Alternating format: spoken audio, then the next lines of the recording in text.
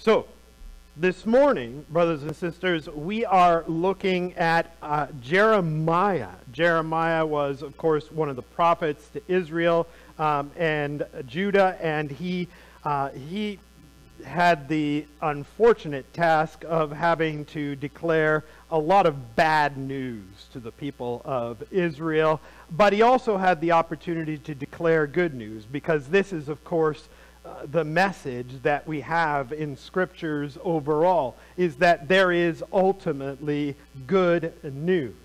But this morning we are having a mixture of both some of the bad news and some of the good news, and we are hearing a little bit about how that applies to us in our situation.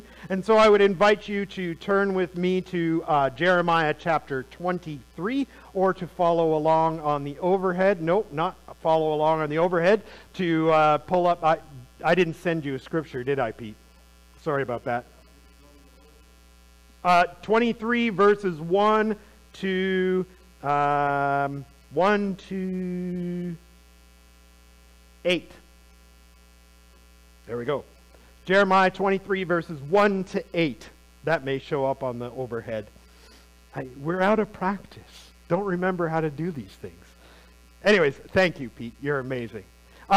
So, Jeremiah 23 verses 1 to 8. And now, it's important. There's a couple things that we need to be aware of. First of all, we need to be aware of who the shepherds are. Right? Because you see right in verse 1, woe to the shepherds who are destroying and scattering the sheep of my pasture. And when we think of shepherds, we either think of the literal people who, farm sheep. Can you farm sheep? Herd sheep? The people who take care of sheep, right? But we also often think of pastors. Pastors are often referred to as shepherds. However, in this case, we are talking not only about religious leaders. Jeremiah is talking about religious leaders, but also he's talking about the political leaders of Israel as well. He's talking about the kings of Judah and Israel. He's talking about the various leaders of the priestly sects and so on and so forth. So he's speaking about shepherds as in the leaders of the people on various levels. So let us hear what Jeremiah has to say to us through God's inspiration. Woe to the shepherds who are destroying and scattering the sheep of my pasture, declares the Lord.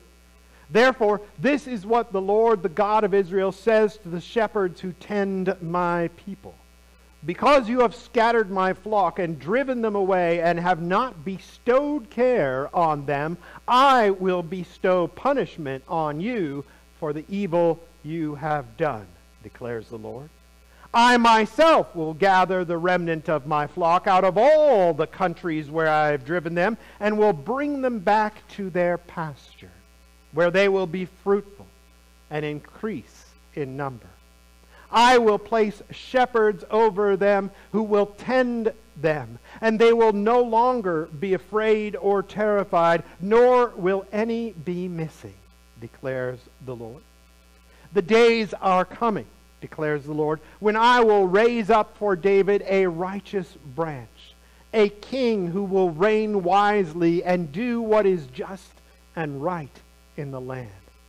In his days, Judah will be saved, and Israel will live in safety. This is the name by which he will be called, the Lord our righteous Savior. So then, the days are coming, declares the Lord, when people will no longer say, as surely as the Lord lives who brought the Israelites up out of Egypt, but they will say, as surely as the Lord lives, who brought the descendants of Israel up out of the land of the north and out of all the countries where he had banished them, then they will live in their own land. The word of the Lord. Amen. So there's context here, of course, that we need to remember. Jeremiah is one of these prophets of exile, one of these prophets who is speaking about the reality that after many, many years of pretty much unbroken, although there are a couple of exceptions, but pretty much unbroken bad and ungodly leadership in both Israel and Judah. There is exile that is happening, and that exile is the fault of, largely, the leadership of Israel and Judah. They have led the people into terrible practices, everything from idolatry to injustice. They have done things to cast out the people from living in the light of God's Word. They have deceived and lied and led astray. And so Jeremiah says to them on behalf of the Lord, he says to them, beware and woe to you, because you are guilty. You are guilty of leading the people astray. This exile is your fault. Right?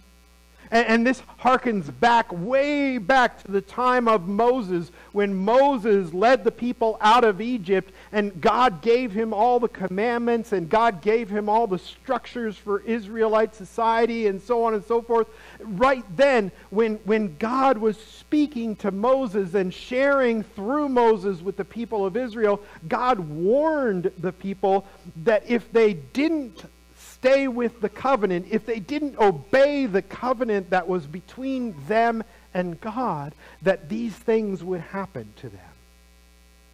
And sure enough, although God was consistently very, very patient with them, and God consistently tried to call them back through prophets and the occasional godly leader of the kingdom, the people, through their leaders, and through their deception that they received, and through the influences of the nations around them, the people went away from God again and again and again. And so God sends them away from their land. God sends them away and warns the people, the shepherds, that they will be punished for their sins, for the evil that they have done. Now we need to put this in the broader biblical context as well, because remember last week we talked about the spiritual realms, the heavenly realms. We talked about how, people walk around with these little, in the spiritual realms, we imagine that people walk around with these little signs on top of them like they have on baseball games when you watch them on TV. But instead of saying their name, they have, a check mark or an X through them, or a question mark, right? We talked about how before Jesus came, from our perspective, everybody had a big X, right? That they were rejected because they had rejected God themselves. They were sinners, and they were lost, and they were hopeless. But then from our perspective, from our human perspective, if we could see into the heavenly realms, when Jesus comes and he lives and he dies and he rises again from the dead, then everybody all of a sudden is transformed from our perspective into having a question mark or having a check mark, right? You've either been saved or we don't know yet. And we won't know yet until that final day when we stand before the judgment throne. God, of course, knows what your situation is. God, of course, knows where you are headed and what you are doing, and whether you are going to dig in your heels and refuse to accept God's love. God knows that. And God also knows whether you are going to, some point in your life, break down and accept God's love and reconciliation with Him. But of course, we don't know that for anyone other than ourselves, and we only know about ourselves when it happens, right? Well, this spiritual realm, the heavenly realms, we talked about how this is not only the place where God dwells, but it is in this context, it is talking about not only heaven where God dwells, but also the whole spiritual realm where Satan and his minions also dwell. And how we as human beings, even though we can't see the spiritual realm most of the time, we live in both places. Paul talks about how even now we are seated with Christ in the heavenly realms. And so we have a tendency to think of ourselves only in terms of the physical. We look around and we see and we touch and we taste and we hear and we smell and we think that this is all there is. But of course that's not really how it is with people. People are weirdly and wonderfully and miraculously in both realms at once. And Paul talks further about how our battle now is with the powers and principalities of this world. That it's not really ultimately against human beings that we fight, but really ultimately we are fighting against Satan and his minions through the power of Christ working in us with his Holy Spirit. Now, I'm painting for you a really big picture. And it may sound fantastical, but it is not. It is biblical. This is the reality. The world we are a part of is so much bigger than even the bigness of this world. Right? When we think about the physical universe, and regardless of what you think about the structure of that universe, we know it's big. Really, really big, right? And that is only a portion of the world we live in, because we also live in that spiritual realm. Now, of course, the deal is that God, among so many other gifts that he gives us, God gives us some form of free will. And how that free will works in conjunction with predestination and God's will, that's a mysterious interplay that nobody really has a total handle on. God is totally and ultimately free and all-powerful and all-knowing and everywhere at once. God is God. And yet, somehow, he constricts himself out of love for us to allow us some semblance of free will, such that we can choose to do, for example, bad things. Right? We talked about how, and I used poor Stacy. Hopefully she's not here today because I used her as an example last week. That's why, hey, Lydia? Yeah. Just tell her I'm sorry. I used poor Stacy as an example about how she could punch me in the face, right? Which she wouldn't do. But, right, this is the thing. We have free will. I can choose to do that. I can choose to go up to you and say really mean and nasty things. And chances are really, really good, like almost 100% of the time, God is not going to stop me. Even though it's a bad choice. It's a terrible thing to do. I shouldn't do it. God gives us that freedom to choose. So too with the leaders of Israel. They chose pretty consistently over the course of hundreds of years to side, whether they knew it or not, with Satan and his minions. They chose to be on the side of idols and lies and deception. They chose to lead the people astray. And this is why they are going to face punishment.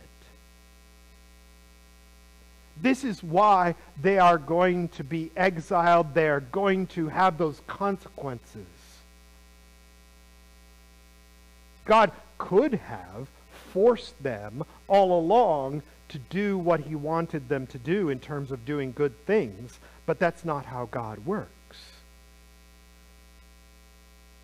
God doesn't force us as a general rule. There are exceptions, but for the most part, he leaves us to make our choices. Now, how is that relevant to us today?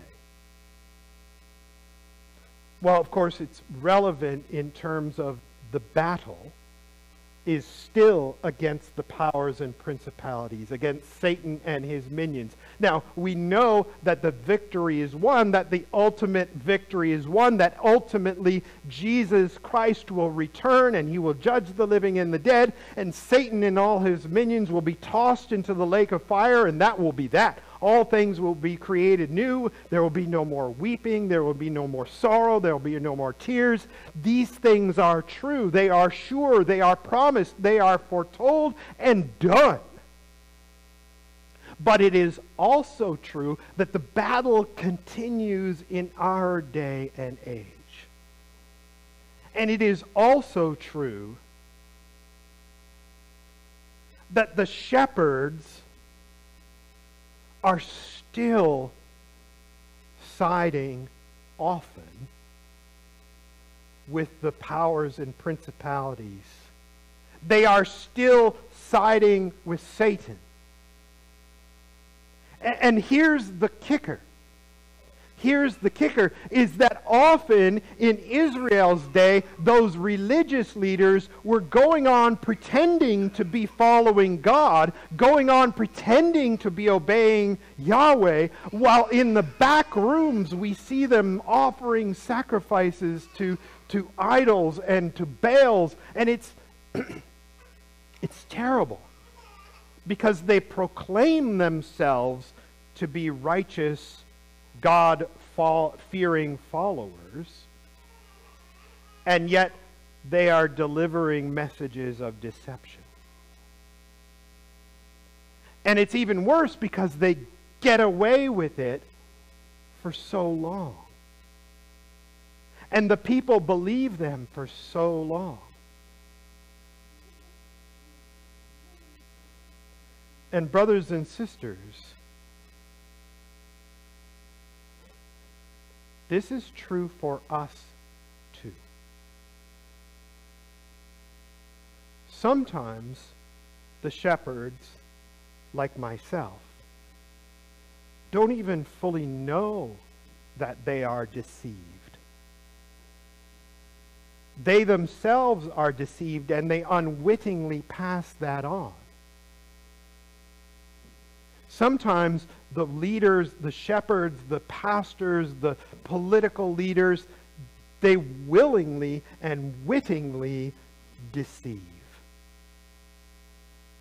because they are on side with, whether they know it or not, Satan and his powers. But we need to stop that. We need to humbly submit to God and know truth as Scripture teaches it. So let's be clear. There are some things in this world that our leaders will tell us there are equal signs between these things and Christianity. But it's a lie. There are not equal signs between these things and Christianity. So, here are some of them. There is not an equal sign between democracy and Christianity. There's no equal sign. Democracy, as I think Winston Churchill said, maybe misquoting, he said, democracy is the worst form of government we have except for all the others. Right? And that's sort of true. Right? But that doesn't mean that it's actually good. It just means it's less bad than the other systems. And certainly the government that God instituted in the nation of Israel had nothing to do with democracy. There wasn't any democracy around. There's nothing inherently Christian about democracy. It's also true that there's, and this should be obvious to most of us, there's no equal sign between communism and Christianity. There's no equal sign between monarchy and Christianity. There's no equal sign between dictatorship and Christianity. There's no equal sign between any form of government on this earth and Christianity. Also, there is no equal sign between Canada and Christianity. There's no equal sign between the United States and Christianity or any other culture or country. Countries are not Christian. Countries are things created by people. The Bible says very clearly that our citizenship is in heaven and not here. Here we are strangers waiting for our real home. There's no equal sign between Canada and Christianity. There's no equal sign between capitalism and Christianity. That should be obvious to anybody who is able to pay attention to the increasing gap between the poor and the rich. But, just like with democracy, there's no equal sign between any other economic system and Christianity either. That's just not the way it works. You can't say socialism equals Christianity. And you can't say capitalism equals Christianity either. It's just not true. There's no equal sign between any political party and Christianity either. And I mean that honestly. Even when the Christian Heritage Party was a thing, that was not an equal sign. The Christian Heritage Party did not equal Christianity. They tried, and I think they still exist. They're still trying, but they're not equal. They're a human institution. They're flawed. They're failed. They're messed up just like the rest of us. Right? There's no equal sign between the Conservative Party and Christianity. There's no equal sign between the Liberal Party and Christianity. There's no equal sign between the Republican or the Democrat parties and Christianity. It just isn't there.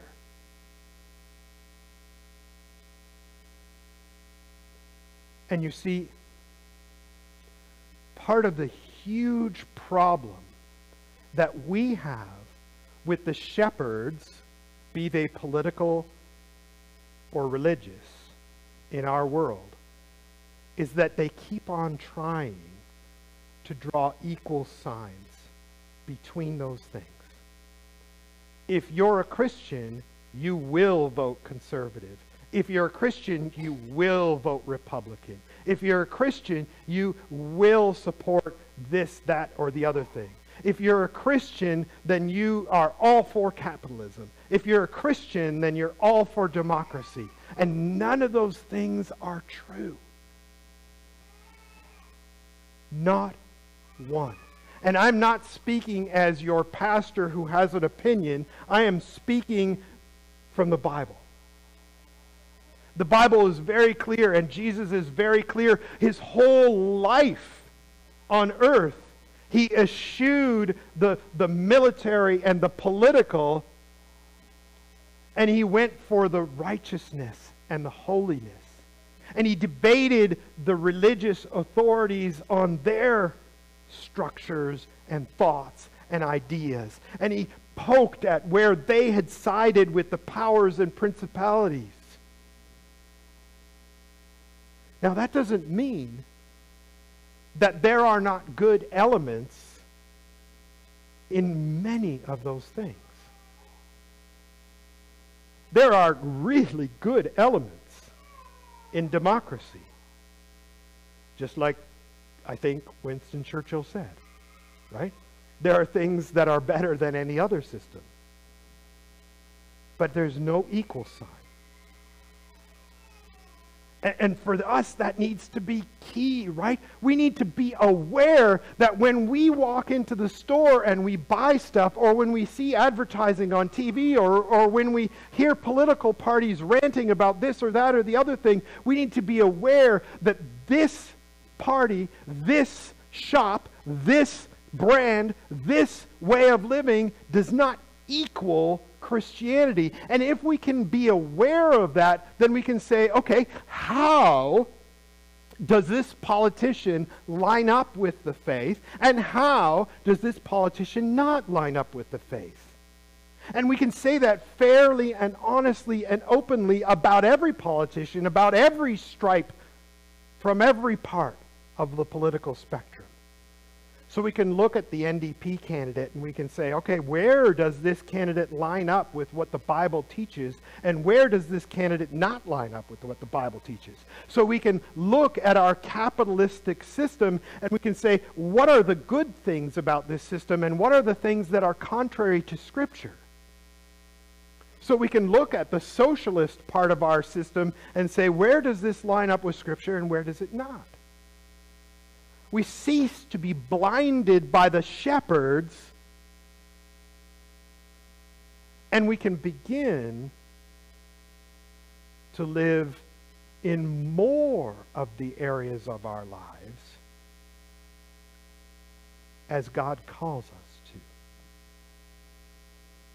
See, because the good thing, the good news from this passage, the absolute most important, most significant good news in this passage is that God promises that He will bring about a righteous branch from Jesse. Right? The days are coming, this is verse 5, declares the Lord, when I will raise up for David a righteous branch, a king who will reign wisely and do what is just and right in the land. In his day, Judah will be saved and Israel will live in safety.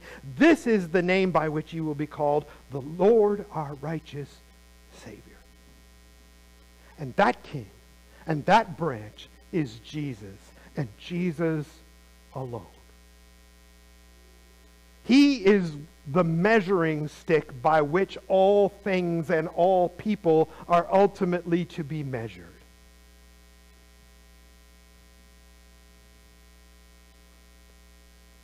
Brothers and sisters, we are so blessed. Because unlike the people of Israel and Judah in Jeremiah's day, who really largely only had these other shepherds who were leading them astray, with the occasional voice like Jeremiah's trying to plead with them for righteousness and for a return to God's ways, unlike them, we have seen Jesus, and we know Jesus, and He knows us. We have His Spirit living within us. And so, brothers and sisters, we don't have to be deceived by the shepherds of this world, who are often either deceived themselves or who are willingly working alongside the powers and principalities of Satan and his minions. Instead, we can live under the shepherd, the good shepherd, who will tend us, so that we need no longer be afraid or terrified. We can live under His righteousness and holiness and do justice in His world. Let us pray. Father in heaven, You know, O God, that we have thousands of years of history in which Your gospel has come to us. And we are so, so grateful for that. And you know also, O God, that Satan and his minions have worked for all of those thousands of years to try and deceive those he could. And that he has constantly sought to weave lies into the Christian faith, just as he did seek to and successfully wove lies into the lives of the shepherds of Israel and Judah. O God, help us. Help us, O God,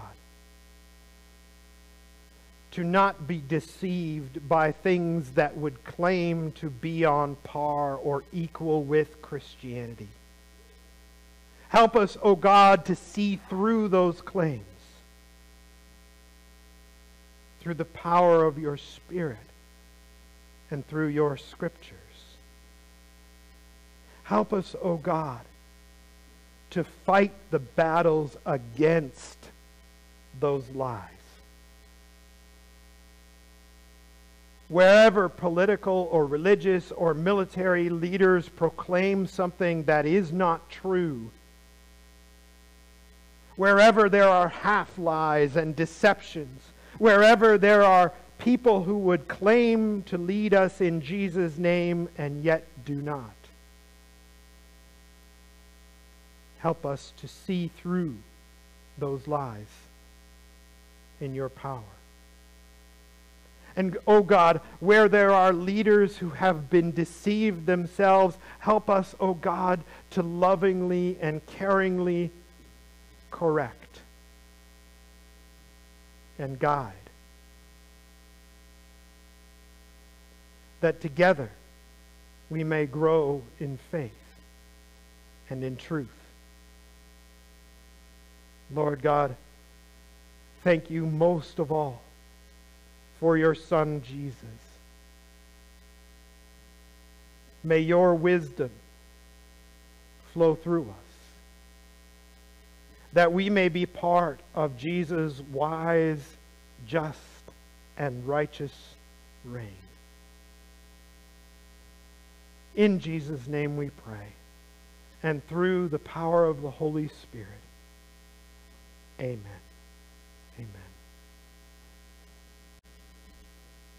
We'll sing as our song of response, or rather worship together with our song of response, Savior, like a shepherd, lead us. May that be true. May no one else ultimately lead us unless they are truly and honestly leading in Jesus' name and willing to grow in that truth as well.